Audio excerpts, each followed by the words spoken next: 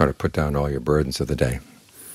Give the mind some free time to look after itself. We each have our responsibilities, but there comes a time when you have to put them all aside and be responsible for your mind, to look after the mind. Some people say this is selfish, but actually it's not. The better you can maintain the good quality in your mind, the more you'll be able to meet with your other responsibilities. It's like eating. If you've got work to do and you have to stop to eat, the work doesn't get done while you're eating, but if you didn't eat, you wouldn't have the strength to do the work. And so when you're meditating, you're feeding the mind while you're giving it a place to rest so it can gather its strength. Because we live in this world by means of strength of body and strength of mind. And strength of body is something that develops for a certain number of years, and then it starts turning around, going the other way.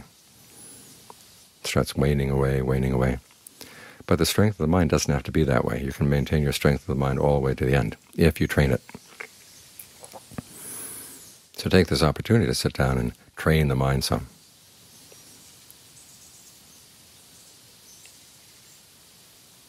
Give it good work to do inside, work that strengthens it, develops your conviction that, yes, the mind is the most important thing in life. And it really can make a difference. The state of your mind can make a difference in what you do and say and think, and that's what shapes your life. So have conviction that this is a good use of your time. And the shape of your mind is something you want to keep maintaining as long as you can. And from there, the other strengths develop: persistence, mindfulness, concentration, discernment. These all grow out of that conviction.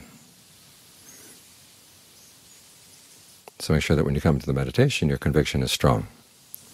The mind doesn't want to sit down, be with the breath, reminded of why it's a good place to be, why it's a good thing to be doing. So the mind is happy to do it. That's how the effort gets done. That's how it gets energized. So as John Sawat always used to say, make sure you come to the meditation with an attitude of conviction and confidence. This is what the mind really needs: a place to rest, a place to gather its strength. And the meditation is the best way to do that.